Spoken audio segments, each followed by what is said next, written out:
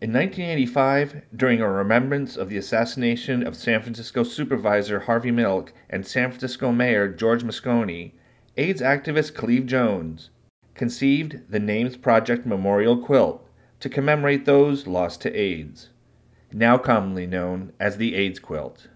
After 30 years of commemoration by millions, through the efforts of the Burlington Rotary and Leahy Health, the AIDS Quilt came to the Grandview Farm in Burlington. Michelle Snyder is one of the members of the Burlington Rotary. She's head of community development and functions like this.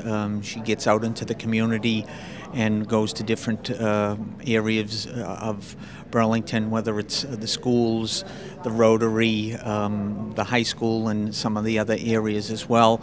And she put this together with Susan Stewart to get this here today. We do have two doctors tonight coming from Leahy Clinic as well. Dr. Craven, who was in infectious diseases.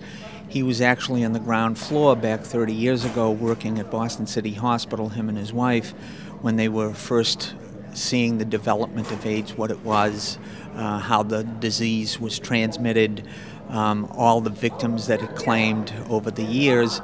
And it's fascinating to see what they've put together as a presentation here tonight. It's incredible.